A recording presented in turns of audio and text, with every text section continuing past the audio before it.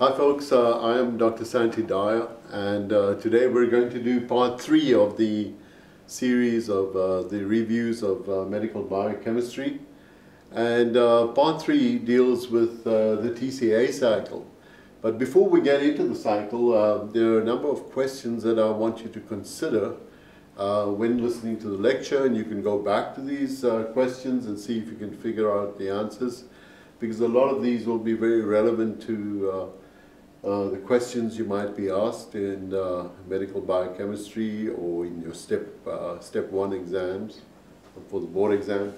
Okay, so we're going to start off with the TCA cycle, which obviously means the tricarboxylic acid cycle, also known as the Krebs cycle. And let's first consider these questions, okay? Remember that parts 1 and 2 we dealt with the glycolysis pathway, and that of course feeds into the TCA cycle. So question 1, in alcoholic patients, why is the vitamin thiamine administered prior to a glucose infusion?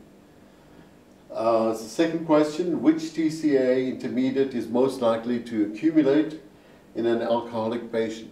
Okay. Third question, which TCA intermediate is most likely to accumulate in a patient with iron deficiency? Fourth question is, which enzyme can most likely contribute to hyperglycemia in a diabetic patient? Okay? So take a look at these questions when you're studying and see if you can figure out the answers after having listened to my presentation. Okay, so you'll recall that in part 2 of the series I dealt with glycolysis, and we ended up with a 3-carbon molecule, pyruvate, and of course those carbons were originally part of the glucose molecule. Now, under aerobic conditions, the pyruvate will enter the mitochondrion, where it is converted to acetyl coenzyme A. And of course, the acetyl group contains 2 carbons, and this obviously implies that in the conversion of pyruvate to acetyl coenzyme A, we lose 1 carbon in the form of carbon dioxide, and of course we call this a decarboxylation reaction.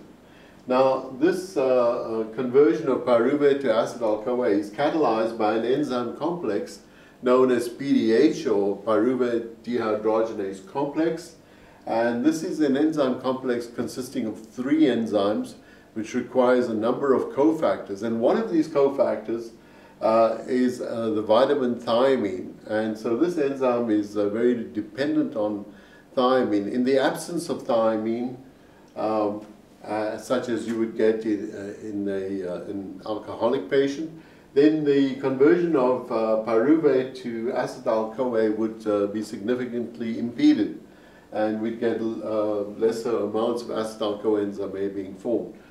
But as is characteristic of a dehydrogenase reaction, you have a cofactor. In this case, we have NAD plus being reduced to NADH plus H plus, and of course this will yield a lot of energy, and when it enters complex 1 of the electron transport chain. Okay, so remember that these 2 carbons from acetyl-CoA were originally present in the glucose molecule, and now the acetyl coenzyme A will now enter the TCA cycle by condensing with a 4-carbon compound oxaloacetate, leading to the formation of citrate or citric acid, which is a 6-carbon compound. So let's take a look at the TCA cycle.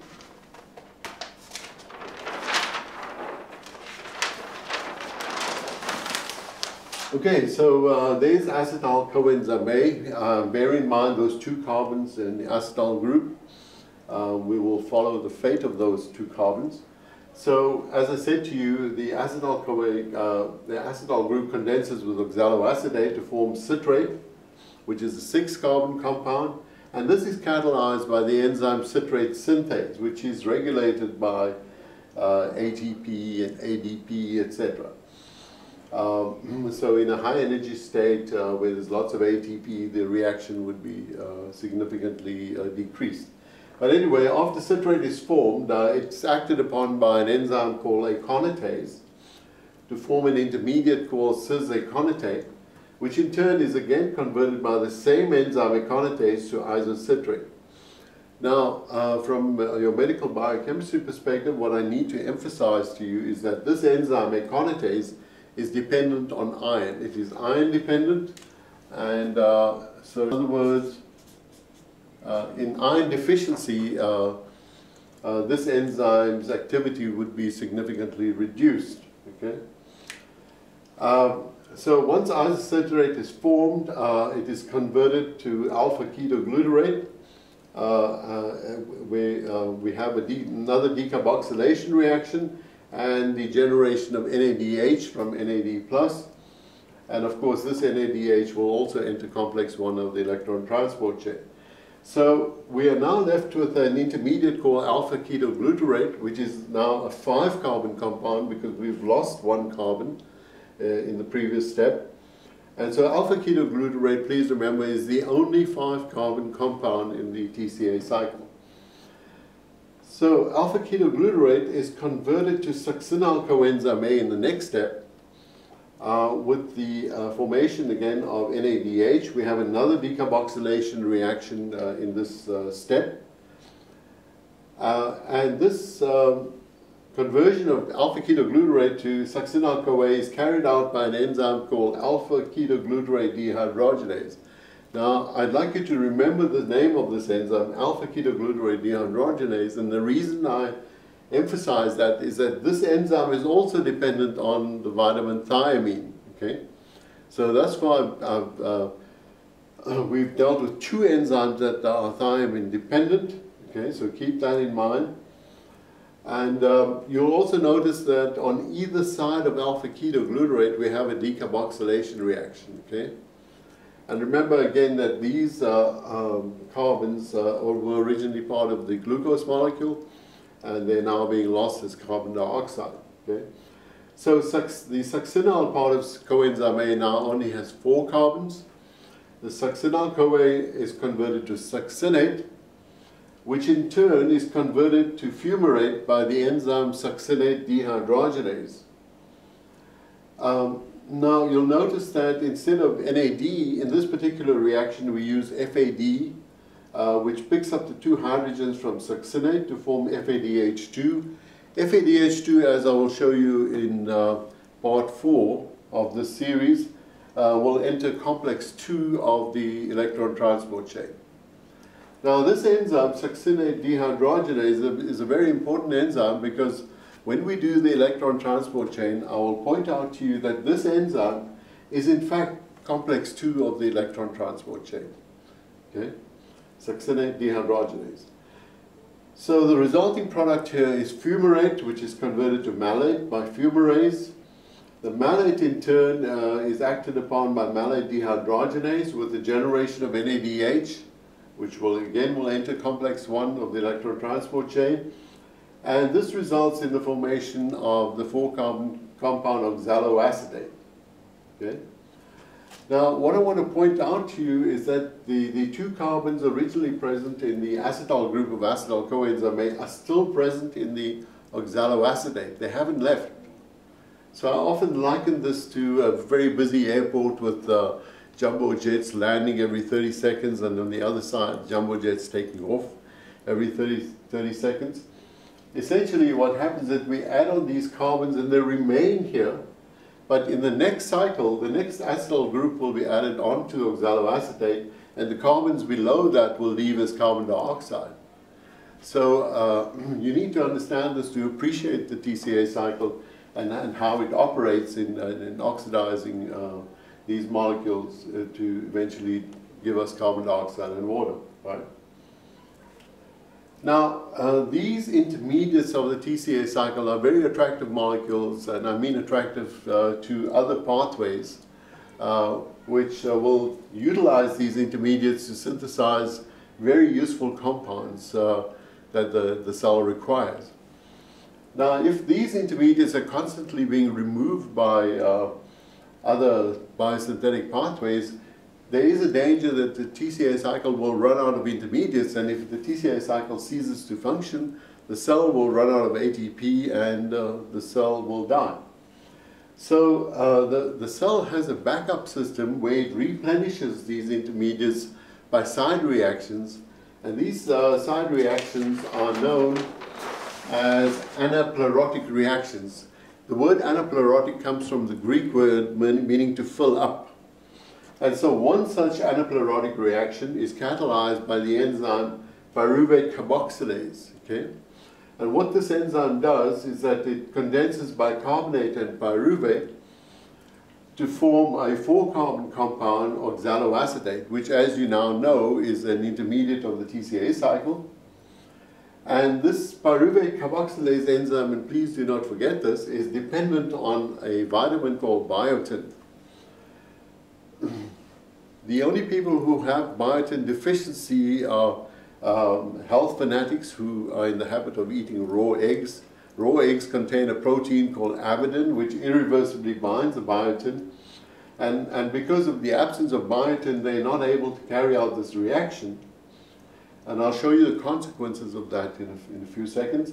So this oxaloacetate obviously will replenish the intermediates of the TCA cycle, but it also serves as a very important substrate for gluconeogenesis. And this is a pathway we will deal with in later parts of the series. But if you can consider this, if someone is dependent on gluconeogenesis for keeping their blood sugar elevated, in the absence of biotin, this reaction will not occur, and therefore gluconeogenesis will be impaired, and this could result in hypoglycemia as a result of biotin deficiency. So do keep that in mind. Do not confuse this enzyme pyruvate carboxylase with acetyl-CoA carboxylase. Acetyl-CoA carboxylase plays a very important role in fatty acid synthesis. I will deal with that in a later part. But that is, this enzyme is often confused with acetyl-CoA carboxylase by students. Okay?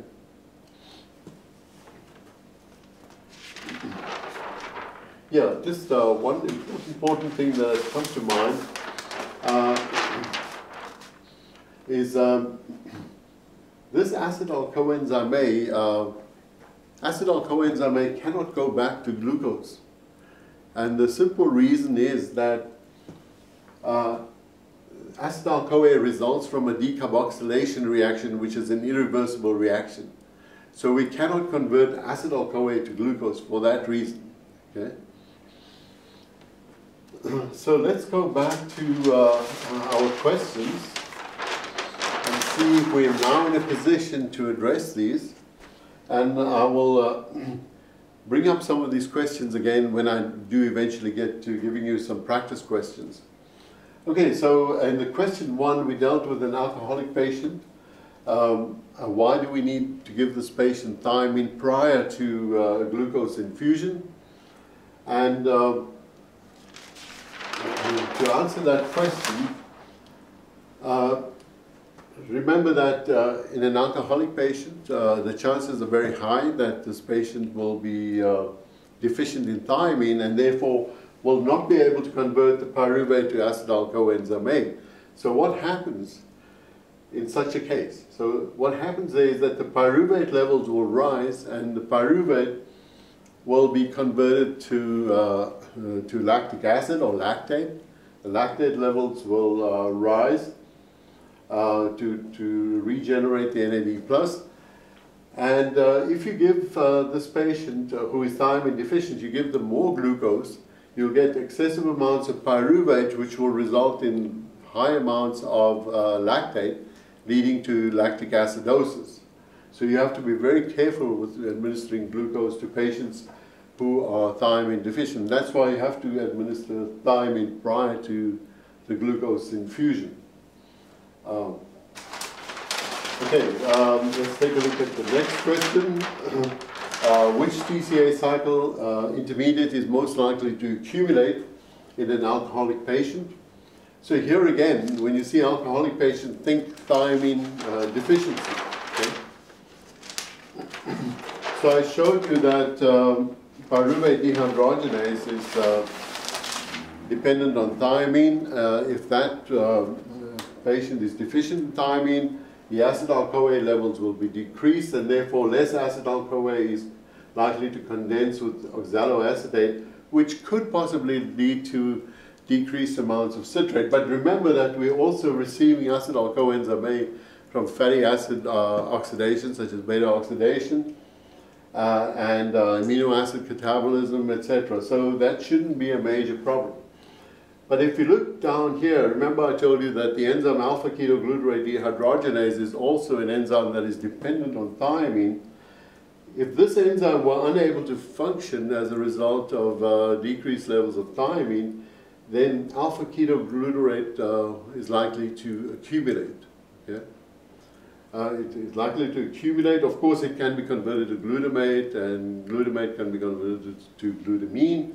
We'll deal with that at a later stage. So the answer to that question then is that the intermediate likely to accumulate in this patient is alpha-ketoglutarate. Right? Okay, question 3 dealt with which